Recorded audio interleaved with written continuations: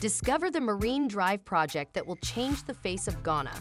The Marine Drive Tourism Investment Project, a 241-acre rebuilding initiative of Accra's coastline, has been initiated by Ghana's Ministry of Tourism, Arts and Culture. The project is based on the development of a promenade in general. That is, an area where one can go for a leisurely stroll or get some exercise, such as a seashore terrace. The project's need, which dates back to the country's independence 60 years ago, called for a plan to turn Accra's city center into a world-class tourism destination and create an iconic skyline for the capital. The Marine Drive will also benefit the country's burgeoning cultural and creative industries. 3 civic anchors, each highlighting Ghana's rich history, will be positioned along the new public promenade. At the heart of the promenade, a new public park honoring Ghana's forefathers will be built. The promenade will cover the length of the site, linking the most prominent buildings in the capital city and providing access to the city's beaches. This park will extend from Independence Square to the ocean, culminating in a coastal overlook with expansive, dramatic views across the Gulf of Guinea. Stay connected with Africa Reloaded as we carry you to discover the Marine Drive project that will change the face of Ghana.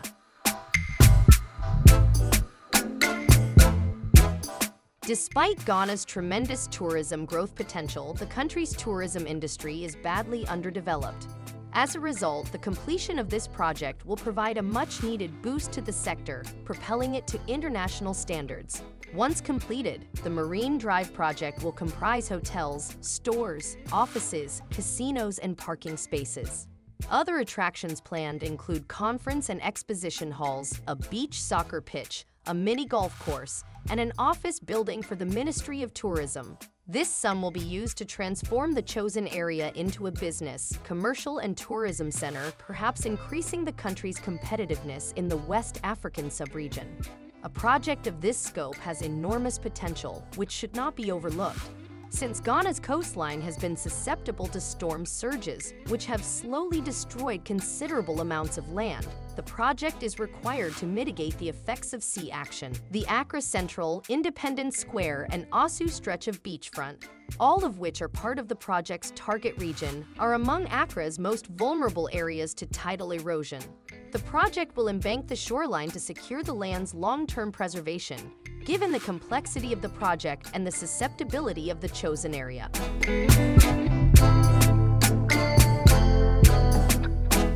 Concept of the project. Since independence, the Marine Drive Tourism Project has been the government of Ghana's single largest tourism investment project.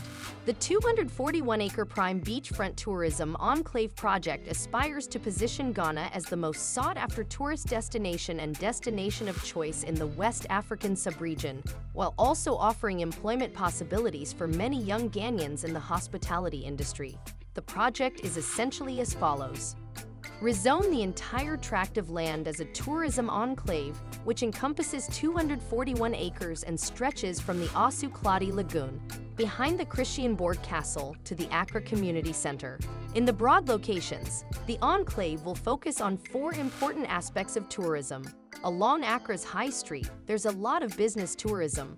Along the seafront, there is a lot of leisure tourism. Cultural tourism is supported by the existing Osu Castle, Black Star Square, Asangwe Park, Wame Nkrumah Mausoleum, Arts Center, and new performing arts facilities.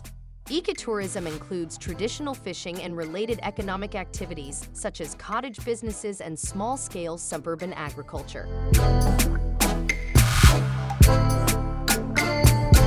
The beachside development is expected to include items like Christiansborg Castle Museum, casino with corporate facilities, 7 hotels with an average of 400 rooms each, health clinic, food court, 3 sports clubs, amusement park, spa beauty clinic and massage parlor, shopping mall, jetty water sports, cultural village, memorial park, 5 corporate offices, banking offices, conference center, amphitheater, music studio, management and maintenance facilities, transportation management.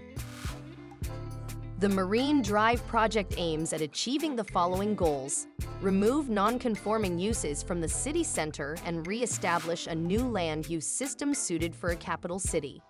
Intensify land usage to reflect the high value of land while simultaneously addressing the seeming lack of land in Accra. Create an environment in the city center that encourages high levels of tourism-related investment. Encourage people to invest in tourism and tourism-related businesses. Create jobs and income possibilities, especially in low-income areas. Create cash streams for the Asu and Ga traditional councils, chiefs, and people. Take on the difficulties of garbage and sewerage along the coast.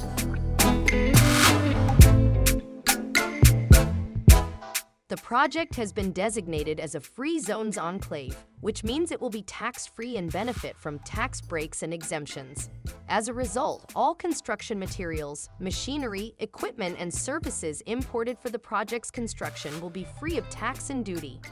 These duty-free and tax-free products and services will be converted to equity. The aims and concept paper are self-explanatory. In Ghana, this project is certainly necessary. Building on the Marine Drive project was expected to begin in June 2019, according to the Ghana Tourism Authority. The delay was attributed to the delayed evacuation of ministries, departments, and agencies from the proposed site. The authority's chief executive officer, Akwasi Agyemang, told Joy Business that the evacuation process was 70% complete and that construction was scheduled to begin in June of the preceding 2 years. The $1.2 billion World Bank-funded project cannot be allowed to fail, especially because funds have been laid aside for it. All concerned Ghanaians who wish to see this initiative succeed should support the Auditor General's request for a reimbursement of the funds spent on it.